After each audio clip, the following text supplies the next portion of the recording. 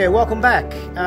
If you recall on the last clip I did preceding this one, I said that I was going to get on to doing the drilling through the pilot holes for the completion of the AN4 bolts, which tie the whitetail back to the longerons, just adjacent or just next to the hockey sticks. Well, it's not actually tomorrow, it's around about 2 or so weeks on since then. I made an error, another mistake, and I'm just going to go through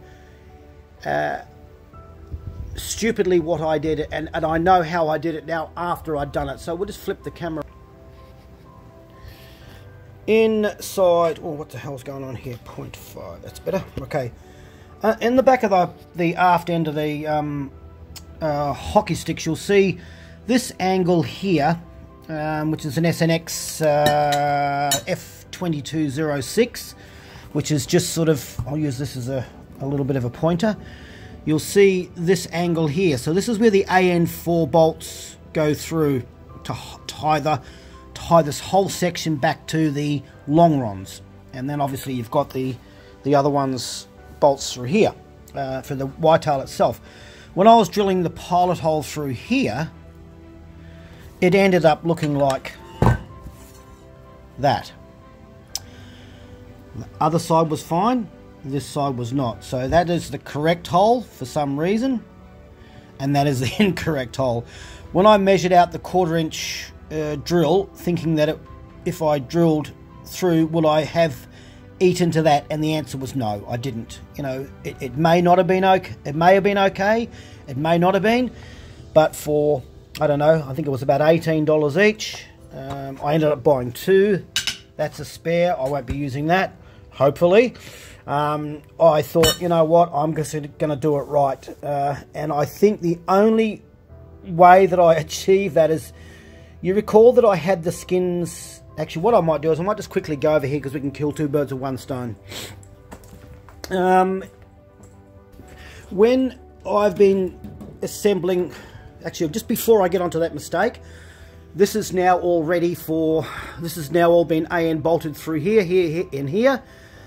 All been riveted through for the shear plate assembly. I've just got these to do, which is this little rib here, and then that's where the AN bolts go through there and there, where the whitetail sits down. So you recall when I was putting all this together, I had this side here hard against, and I would only be pulling one side off. Now this side here had few clecos in to stabilise the positioning of that, and I think what's happened is because I've, as you recall, I've been taking the skins. There's my hammer falling down. When I move the skins backwards and forwards, I neglected to probably fix that in spot, and I think what's happened is it's just gone slightly back like that, drilled through, and that's how I achieved it. So hence me having to then buy new parts, put this back in spot. So it's a trap. It was, I got caught. All right, I'm digressing. So just quick, well, before we go over to the whitetail over there, this is all ready to go, and I'm going to leave both skins off this time as I'm progressively putting this together, just to show you how easy it is to get into all of these parts. Now, to do this, how Sonex did it is just beyond me. How the hell, unless all this whitetail is bolted back to here before you, I don't know. Anyway, I'm not going to get into that argument. I'm doing it this way. These are easy enough to pull backwards and forwards. I can get to all of these bolts everywhere. So we'll just quickly race around here, and then I'll get on to building.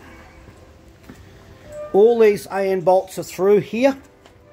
Underneath, looking through, you'll see there's my AN4 bolts through here. I'll go on the other side in a minute. They've all been torqued up. Quickly going around. They've all been torqued. There's the AN4 bolts through here. Now they've all been torqued up, and these are just put them in spot, because if I don't put them in spot now, you can't actually get them in and out because they hit that top angle. Now, those that are observant will notice that I've got these bolts around the other way. Now, according to the drawing, they do go that way around, and that is because you can't get the bolt in from the backside because of that last part of the turtle deck. I have to, and I'm sure everyone's going to agree with me, there's no right and wrong way to put a bolt through, because it should be the same both ways. The only reason I've done it that way, I just did. And I can also view the inside of those nuts. If I pull that little cover plate off, this one here off, I can probably view those bolts, the head, my apologies, I can view those nuts, you know, maybe after 10, 20, 30 hours of flying. You can look at them and give them a bit of a torque up or something like that. I don't know that it's required, but for me, it's probably just a quick visual reference. Yeah, just quickly going around here for a minute. I can't see how you can get to the underside of any of these, inside of all of these. I think there's an inspection plate that goes here somewhere. I could be wrong in saying that, but I do recall looking at a drawing. So once all these are bolted in, I don't think you can ever get to them again, unless you pulled the, you know, you've de-riveted and pulled the skin back. But I tell you what, I don't know. Am I waffling? Probably. Anyway, let's get on to building. Okay, I've just now riveted all the last of the shear plate assembly through. I just put a couple of temporary AN bolts through here, just as a locator, AN4 bolts, just to help me align that angle through there. I mean, you know, even though it's got clecos in it, it can be just slightly out. It's better to be on the err of caution than it is not to be. So they slip in nice and easily. I can now take those two out. I'm going to now bring the whitetail over, sit it in situ, and we'll have a look what it looks like. Talk with you soon. Okay, I think I have installed this whitetail on its spot now for the very last time, and you can see those two little AN4 bolts through there. They went through, just slipped straight in the holes. So I'm very happy with that.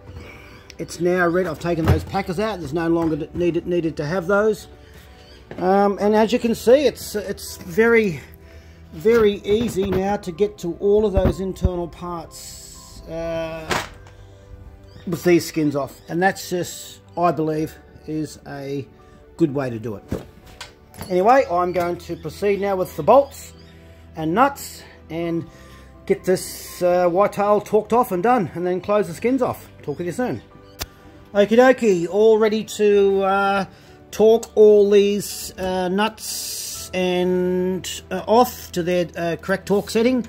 Everything is in. Just noting that I've put on brand new nuts because I only want to put them on the once. Obviously, I've had this dry fitted many times. These nuts, being the packet of these ones, this is my used